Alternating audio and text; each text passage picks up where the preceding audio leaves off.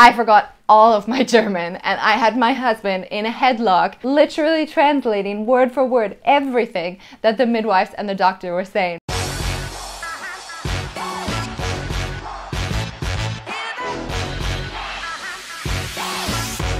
Guten Tag and welcome to Life in Germany. For those of you who haven't met me yet, my name is Jenna. I am a Canadian expat here living in Germany. I've created this channel to go through all of the tips and all of the lessons I've learned along the way. So today we're going to be talking about giving birth in Germany, and that is something that absolutely terrified me when I first got to Germany, thinking, before I give birth, I'm going to have to learn the language, I'm going to have to know exactly what to do. There's so many things that you have to think about before you plan to give birth in Germany. So my little one is almost 2 years old now, and I sat down and started thinking the other day, what is 10 things that I wish I had have known before giving birth in Germany? So today we're going to jump right in it, and I'm going to go through 10 things I really wish I knew before I decided to give birth in Germany. Now don't get me wrong, these aren't going to be negative. A lot of them are positive, but it's things that would be really, really helpful if you knew in advance what you were diving into. So number one, the biggest thing that shocked me was that in Canada, you're used to having one doctor or one midwife that's with you through the entire process. And when you're about to give birth, you call that doctor and you say, hey, you know, I'm about to deliver, and then they have to get up regardless of where they are or what they're doing, if they're at the dinner table or whatnot, and they go deliver your baby when you're ready. In Germany, it doesn't matter when you give birth, it's basically you're going to get that doctor and you're going to get the midwives who are on the shift at that time. Which leads me to point number two, and that is finding a midwife. Finding a midwife, depending on what city you live in, can be very, very difficult. I'm in Düsseldorf, Germany, and finding an English midwife, I could forget about. And even if you're willing to partner with a German midwife, that is still a very difficult process. And of course, you don't want to just hire any midwife to partner up with you during this birthing process.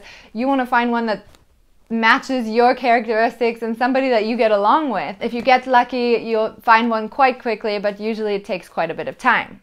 Now, point three is that midwife who you build this awesome relationship with through your pregnancy is not going to be there during the birth. And that's not always true. There are some exceptions. If you manage to partner up with a midwife who is part of the hospital, who works with the hospital where you're planning on giving birth, then they can be there in the room while you're giving birth. Otherwise, you're going to get one of the midwives who's working in the hospital at that point in time who will be delivering your baby. I was there for 26 hours before I gave birth, so there was so many rotations of different midwives, and every single time I'd just meet them, get to know them, I'd think, oh my god, you know, this might be the midwife who's delivering my baby, and then the shift would end and I would get a new midwife. You just never know who you're gonna get, and that was super shocking for me when I first learned that my midwife wasn't even gonna be there in the hospital room with me. Some of you might be thinking, well, why do you even have a midwife if they're not allowed to be in the hospital with you?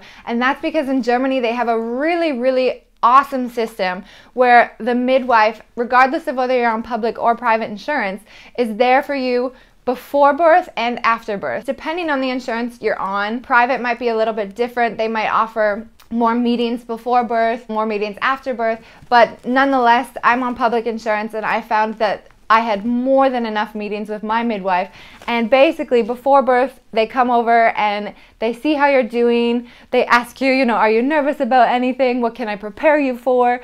They can listen to the heartbeat of the baby with you, and they can give you all the tips you need to get prepared and be ready for birth. And then after, they come by initially on a daily basis and then on a weekly basis to make sure that you and your baby are bonding well, that you're breastfeeding okay, that your body is okay. They check to make sure that your stomach muscles have tightened up, and if you have any stitches, that they're recovering well. It is such a luxury in Germany to be able to have this midwife basically guide you through the whole thing. When I first gave birth, I thought, oh my god, you know, this is my first kid. How do I feed it? How do I change its diaper? What happens when the umbilical cord falls off? These are all the questions that I didn't prepare myself beforehand. So it was really nice to have a midwife there to help me bathe him and figure everything out. So that was such a nice feeling to have somebody there for you. Always, even as an expat, especially if you don't have family here to help you. Another point that's good to know is that depending on what insurance you're on, whether that's private or public, some have different perks than others, and I actually had no idea that there were any perks. I was with Barma when I gave birth, and they actually had some 200 euro package where you could take that 200 euros and spend it on any baby-related course that you wanted. And that includes the Geburtsvorbereitungskurs, which is their birth preparation course here in Germany. You can also take the Rückbildungskurs, which is a course that helps you build back the strength in your pelvic floor after giving birth. And it just depends on what insurance you're on. So it's always a good idea to check beforehand. And I don't think it's worth switching from one provider to the other just because they're giving you a little bit more of a perk. But it's a cool thing to know that some of the insurance providers, whether public or private, do offer some cool little packages. If you're struggling finding a birth prep course in Germany, of course, even those of us who are learning German, sometimes it's hard to take a birth prep course in another language when you know that when you're giving birth, you're probably not going to even remember a word of German. That was what I was worried about, and I have to be honest, that's exactly what happened. And everybody said, "That's nonsense. You're not going to forget your German when you're giving birth." And I have to tell you, they were wrong. I forgot all of my German, and I had my husband in a headlock. My husband is German, thankfully. I had him in a headlock, literally translating word for word everything that the midwives and the doctor were saying, because I just couldn't figure it out when you're going through so much pressure. So if you're anything like me and you want to be prepared, I do have a blog post that I'll link up here for you of different birth prep classes that you can take online in English. Otherwise, if you live in the Düsseldorf area, we also have a few English prep courses in person that are mentioned there as well. And if you live in one of the bigger cities like Berlin or Munich, you're probably bound to find an English course somewhere. They are usually not included in your insurance, especially if it's public insurance, but it's worth looking into, and it's definitely important to be well prepared. So if you feel like you need to take that in English, definitely pay the extra money to learn that. Number 6. You should probably know that if you're under public insurance, you are not entitled to a private room. You actually will not get a private room unless you ask, and if you ask, then you will be charged for it. This was something that really shocked me, especially when I was about to give birth. I always thought, you know, it wouldn't be so bad sharing a room with other women, but what I didn't think about was my water broke a day earlier, so I actually spent the night before giving birth in the hospital in a shared room with 2 other women who had just given birth. And so here I am having hundreds of thoughts running through my head, can't sleep on my own anyway, but then I have 2 screaming babies, and in the hospital the night nurses will come through, flick on the lights, ask them if they're okay, put the baby on the boob, and do all of these different things for the babies and the moms. Meanwhile, I'm laying there babyless at the moment and just like praying, can you please not come back in? I really need my sleep, because we all know giving birth is probably one of the most exhausting things you're gonna have to go through. The day that baby did come, I bawled my eyes out. And I mean, of course, it wasn't worth bawling my eyes out, but I think the emotions are running wild, and I just thought, I can't take care of this child without my husband. Like, I needed him here. And it was my birthday, and I was so sad, and I just didn't want him to leave. And I asked the nurses, can I please have a private room? At that point, you really think, you know, it doesn't matter how much it costs, I just need somebody there for me, especially when you speak English and not so much German. So finally, I did manage to get a private room with my husband for the next few nights, which was really, really nice. You either have the option to pay for that private room at the hospital, or you can also get something that's called a Zusatzversicherung, which is an add-on to your insurance package, similar to what you would get if you have private insurance. Now, I should mention that just because you have private insurance does not entitle you to a private room. The option is there, but if there are so many other women giving birth at the same time as you in the hospital, even with private insurance, you might need to share a room with 1, 2, or 3 other women. Number 7, you will get this book called a Mutterpass, and this book contains everything that the doctors need to know about you and your child before giving birth. Germans will tell you, you have to carry this book around with you everywhere you go, from the minute you're pregnant to the minute you give birth. And you think, oh, I'm not going to take this mutapass out if I go to a restaurant or if I'm going away for the weekend and we're going camping or something, because this document is so important that you don't want to lose it. The problem is, you kind of do have to carry it with you all the time.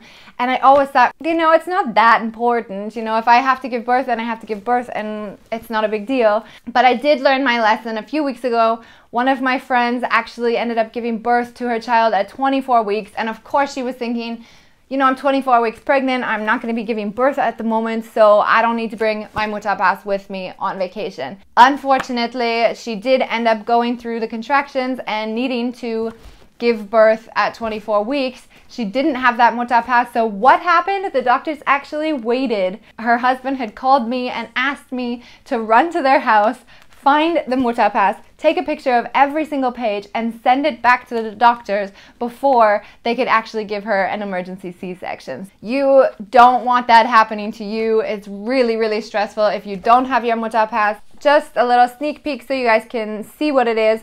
This was my book when I was pregnant, and it goes through all of your allergies, the size of the child, if they can hear the heart tone, the way the child's laying, any different shots that you needed to get. There's a ton of information in here. They do all of your blood tests, they do a diabetes test, they do all of these different tests and mark that all in this book right here.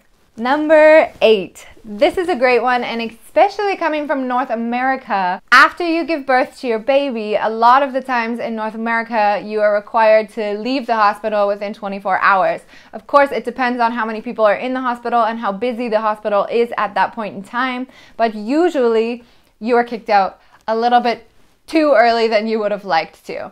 And before I gave birth to my son, I thought, well, I kind of want to leave before 24 hours because, to be honest, I hate hospitals. When you're in the hospitals in Germany, it's totally different from what I expected. I had done the tour, I knew where I was going, I knew which room I was going to be giving birth in, but after you have birth, you're so tired that it was such a luxury to be able to stay an extra few days in the hospital. They bring your food to you, breakfast, lunch, and dinner. There's somebody that comes in and takes photos of your child, not always, but in the hospital I was in, and that was really nice. A lot of you will actually be in the hospital and think, you know what, I don't really want to leave. The only reason why I wanted to leave was because it was my birthday.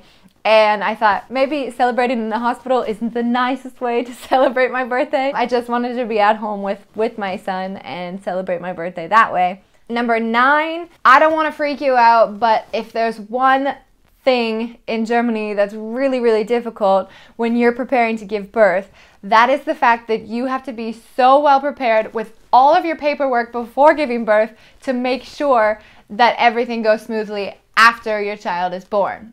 Registering them for Kindergeld to make sure that you're getting the money from the government, registering for Elterngeld to make sure that as soon as you've given birth that you're going to be getting that money for being off of work, and then as an international you also have to provide legal German translations of the documents that you're providing. And on top of that, when your baby is registered with its birth certificate, you can also get those international copies so you can gain citizenship in the country that you are from as well. Of course, there is so much stuff that you need to remember and so much paperwork that you should probably have prepared before you even go to the hospital. I actually had it like a stack of paper this thick in an envelope, and I brought it with me in my hospital bag. If you need help with the checklist and the whole paperwork process, I am including a link right here, which is the ultimate baby checklist before you give birth in Germany. Make sure you go through it step by step and you'll know exactly what to do, what to download, and you'll be good to go. Number 10, and this is gonna bring me back to my point where I told you guys, yes, I forgot my German when I was giving birth. So there are some words that you should know before giving birth in Germany that will definitely help you with the process. I know it helped me despite the fact that I needed my husband to translate every word into my ear, but here are some words that you should know before giving birth. Wehen. Wehen means contractions, and this is one you're going to hear so often. Make sure you know when these wehen start to happen that you let the nurses know. Kaiserschnitt is one you really should know. That means C-section. So if you're gonna have to go through an emergency C-section, they're gonna let you know it's time for the Kaiserschnitt. Weiter or drücken are probably the #1 words you're gonna hear and the easiest words that you will hear, which basically means keep on going and push. PDA is one you're really going to want to know because the PDA means epidurals. Krankenschwester is the nurse. So if you need a nurse to come check on you, you can always ask for the Krankenschwester. Der Muttermund means your cervix. Mutterkuchen, mother cake, it actually means your placenta. Fruchtwasser is your amniotic fluid. Die Scheide is your vagina. Der Schleim sounds disgusting, but it is slime, your mucus. Otherwise, Schleimstecker, which is your mucus plug. Nabelschnur, which is the umbilical cord. And of course, you probably already know this by now, but der Kreissaal is the delivery floor. So those are the top 10 things I wish I had have known before coming to Germany. If you've given birth in Germany, I'd love to know what you would suggest people who are giving birth for the first time should know before giving birth. If you haven't given birth in Germany and you're about to, let me know what you're the most worried about. And of course, if you have any questions at all, you can ask me in a private email. I'll just include my email right below for you. Otherwise, you can pop a question in the comment section. If you liked this video, please give me a thumbs up. If you didn't, or you think I should include other information, just let me know. Don't forget to subscribe. This is one of my first ever videos on YouTube, so the more you subscribe, the more videos I'm able to create, because of course I want to create these videos to help you out the best I can when moving to Germany. Thanks for watching and bis zum nächsten Mal.